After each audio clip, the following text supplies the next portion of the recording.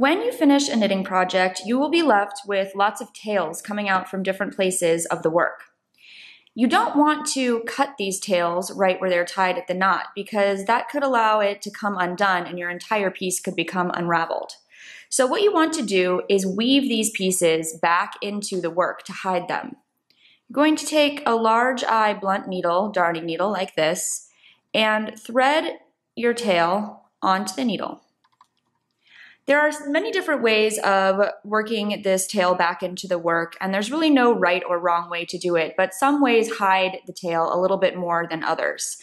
I prefer to weave in my ends while looking at the front of the fabric. That way you can tell if it's going to be visible from the front or not. And I don't really like to weave them in directly on the edge of the fabric. I find that they can sometimes come a little unraveled if you do that. So I usually try to work them to a place that's about an inch in from either edge. So I'm just going to sort of work this in, kind of hiding it a little bit. I use a process called duplicate stitch mostly to follow the strand of yarn that's creating my stitches and sort of mimic that with the tail. So as you can see, right here, this strand of yarn is going down and then it's going under and behind the two legs of the stitch below. So I'm just going to follow that, trace it with my needle so that my tail is mimicking that stitch. And then you can see that that little strand of yarn goes up here, around here, and then back down behind these two legs of the next stitch. So I, again, am just going to trace that with the tail.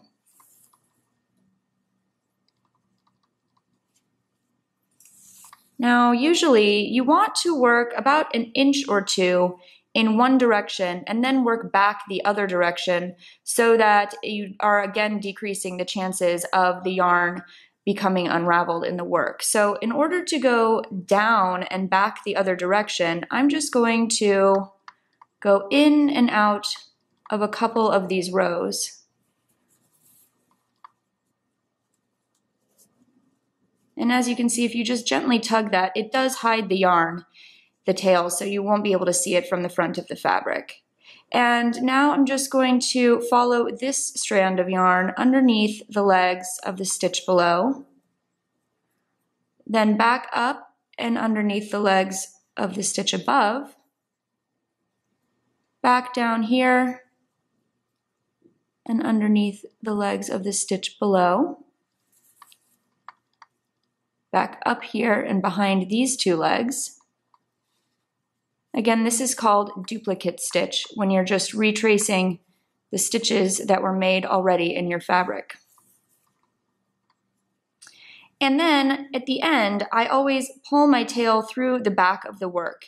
And I try to do so by splitting the yarn of my work. So if you see here, this is one strand of yarn. I'm actually going to stick my needle through the strand of yarn so that when it comes out the back, it's sort of getting tangled underneath that last stitch.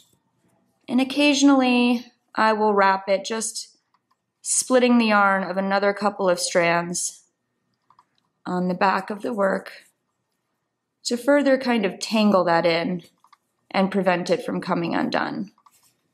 And then you can go ahead and snip your tail. I usually leave about 1/8 of an inch to 1/4 of an inch of space before I cut, just so that when you are stretching the fabric and manipulating it, pulling it in different ways, it doesn't then poke back through the front of the work. But as you can see, that's completely invisible from the front of the work. So this is a great technique to use when you're weaving in your ends.